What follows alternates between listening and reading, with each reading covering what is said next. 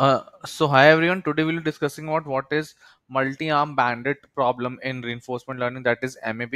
It's a very popular as well as very simple approach to solve out some stateless reinforcement learning problems. So let's understand how does it work and what is it actually looks like. So basically, a bandit looks something like this. So this is a casino game. If you like, you must have played in your video games or on mobiles, or eventually some of you must have visited casinos also in real life. So this is a game which is pretty clear to you. So here this particular arm that you can see is so if you understand this game, so the player, the agent, assume it to be reinforcement learning environment only. So the agent pulls in this arm and he gets a reward on the screen. Now assume that we have multiple such games, multiple such booths, 4 or 5 booths that we have, and there is an agent there. Now he wished to know which booth he should go and pull the arm to get the maximum reward.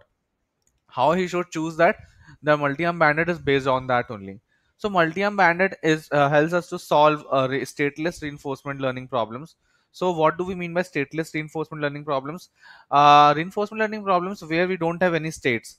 So by this we mean that the agent takes up an action, he gets an instant reward, and the episode ends then and there only. So there is just one action that is involved in an entire episode. There are no multiple states that you're building up, like in, for example, in case of a game of snakes and ladders, you like your destination is far away, so there are multiple states that we follow up. If you throw a dice, it comes as 6, we go to state 6, then we go to state 12, then we go to state 15, then the snake bites us, we can come back to state 8. So there are multiple states in that. But in case of multi-arm bandit problems, the user takes an action, he chooses a bandit, he gets an instant reward, and the episode resets itself. We get a new episode. There are many problems like that. So we will be discussing how MB problems can be solved out. So it's pretty easy. What you need to take is we need to first of all initialize an array of size mx, where x is the total number of slot machines we have, and set all the values as 0. So eventually assume that we have 5 arm bandit slot machines with us, and we wish to know which slot machine is the best to get maximum reward. So the size of array m would be 5 in this case, and we'll be initializing this array with all values 0. Now what we'll be doing is that, again following an epsilon greedy policy, as we have discussed in my previous video, we can choose up any slot machine to pull the bandit, and depending upon the reward we get, we would be updating this m with that value. So assume that we followed up epsilon greedy policy, and eventually we get that we should take action 3. This means that we should be pulling the bandit in arm in machine 3. In machine 3 we get some reward 10. So what we'll be doing is that we'll be updating the value for m at index 3 as 10.